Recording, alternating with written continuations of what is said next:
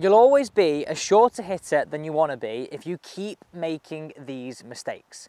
Welcome to a brand new video. I'm Alex, I'm a PGA golf professional, and this is today's comment. Don't forget to subscribe and comment below what you're struggling with. Let's get into today's video. Now, the first things first, why are you a short hitter? And it's really important that you do understand this in order to improve it. And this works with your irons and your driver. Okay, you won't believe this, but have a look at this, right?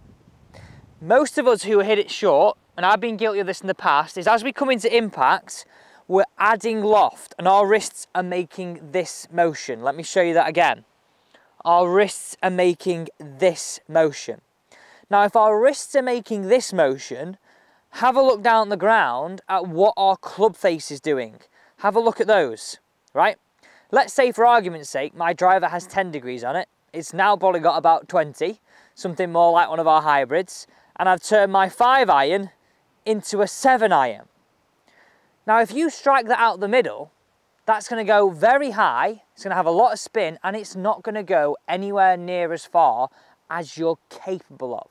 So nice and simple. Big mistake is wrists work this way, and it adds loft to your golf club. Adding loft just goes higher, not longer. Okay, let's get into it. Now, by the end, we want to make our wrists into this position, okay? That's what we're looking to do. Now, if you ever look at my golf club on the ground now, look what that's done to the loft of my club. That's taken loft off. We've turned like my 5-iron into something like a 5.5-iron, close to a 4-iron. And if you do that with every club, that's how you're going to compress the golf ball. Really, really want to compress it. Okay, have a look at these shots on the screen. This is where you're going to get to by the end. Driver shot going a little bit further, and then from face on you can see my left wrist being a little bit flatter. And again, the same with the iron. The iron shot going a little bit further, and from face on getting that compression. And I'd maybe just pause them as well. Like, it's good sometimes just to watch it, see it, and you can start to picture what you're going to do. But this is now how you're going to train it in. The drill I want you to do with your irons is place a T-peg in that ground. We're out there, okay, roughly like sort of 3 fingertips in front. Now, the objective here is we're going to try and hit a punch shot where we take the ball and the T-peg out. This will really feel like you're starting to compress. Now, as well as focusing on taking that T-peg out, on that punch shot follow through, I want you to try and finish around hip height and get that feeling. Now, have a look at that there. That is exactly what I want you to get. Look at that. And again, go back to that club face as well.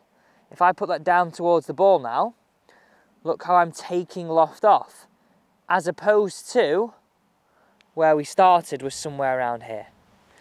Right, time to test it and hit this away. You won't believe this. Now, the recipe for hitting it longer with less effort is to hit up on the golf ball, number 1.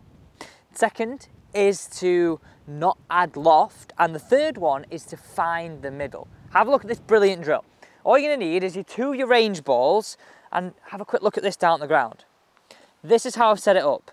It's just wide enough to place 2 golf balls either side, okay, of my club head. I've then placed a T-peg in front. I call this the drag drill. We're going to be looking to drag our club through here and work it up over this front T-peg. It's going to help train dynamic, it's going to help train hitting up, it's going to help train you not adding loft. Right, you're going to have a look at this from the face-on perspective. You'll really learn loads here. Now, this is how I want you to do the drill. Address in between those golf balls as if that is where your ball was actually teed up. I then want you just to place the club outside your right foot as I have there. First move, open up the hips, drag the club through the gate and up and over. Now, have a look what scenarios I was creating there. Everything that looks powerful and dynamic, and the opposite to where we started. I want you just to do 3 to 5 drag drills of this, getting that feeling of being dynamic, getting that feeling of not scooping at the ball, and then come into hitting maybe 5-10 shots away. And don't worry, if you lose that feeling, because we all get this at different points, we're not going to learn it straight away, some of us will, go back to your drill, bring it into your game, and all you're going to try and do at slow speed to begin with is emulate that feeling of the follow through. Oh, what a bullet. What a bullet that was. I need to do more of that. So thanks so much for watching today's video. This is seriously going to help upgrade your power and your distance, and don't forget to subscribe.